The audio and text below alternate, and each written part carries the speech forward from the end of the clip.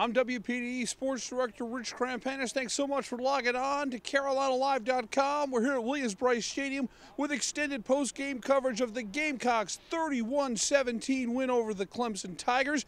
For fans in our backyard, what a play by Quentin Smith, the redshirt freshman wide receiver out of Dillon, recovered that muffed punt that set up the Brandon Wilds touchdown that sealed the deal and gave the Gamecocks their 5th straight win over their arch rival. We hear from both sides now in the post-game press conference. But to tell you the truth, I don't know why we do. We don't talk about them all year. You know that.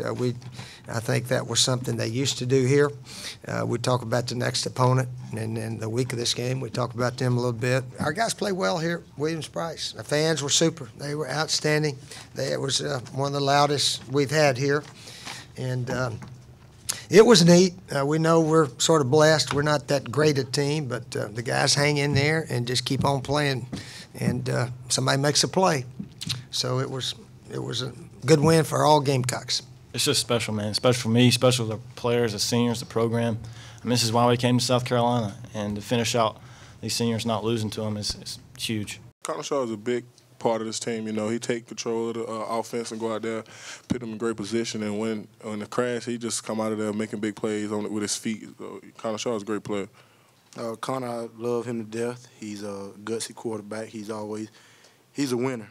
I mean, he might not do everything perfect, but one thing he is a winner. So, I mean, I'm proud to have him on my team, and I'm glad that he had his record. We fought hard, but we did not play smart. Had some critical penalties, but the biggest, I mean, the story of the game is the turnovers, guys. I mean, you can't turn the football over and beat good teams. I think we had 4 turnovers in the fourth quarter. But 4 of our turnovers, 2 of them were in plus territory, and 2 of them on punt return. So it's a difference in the game, no question about it. But give all the credit to South Carolina because they took care of the ball. Connor Shaw played tremendous, just tremendous. What a great football player he is. I have all the respect in the world for Connor Shaw. He's a great winner. There's a reason why they're undefeated here at home. There's a reason why he never lost a game here at home.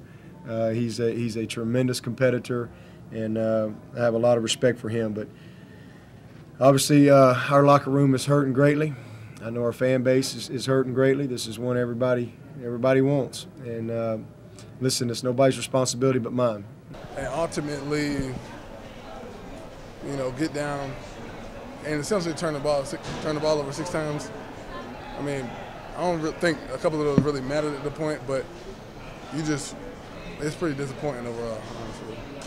How tough, first of all, the fumble, what happened on that play? Man, I honestly thought I was down. You know, I got down, I got lifted back up, the ball kind of shimmied out. Just happened, man. You know, I was just trying to make a little extra effort, just go down. Thought my knee hit. They didn't say anything, so it was what it was. What is it about this particular opponent where you guys seem to just really shoot yourself in the foot year after year? So? You know what? That's a good question. I really don't know.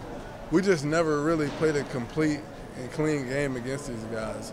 You know, again, credit to those guys. They do a great job of capitalizing. But again, I think we hurt ourselves for the most part every time we play these guys.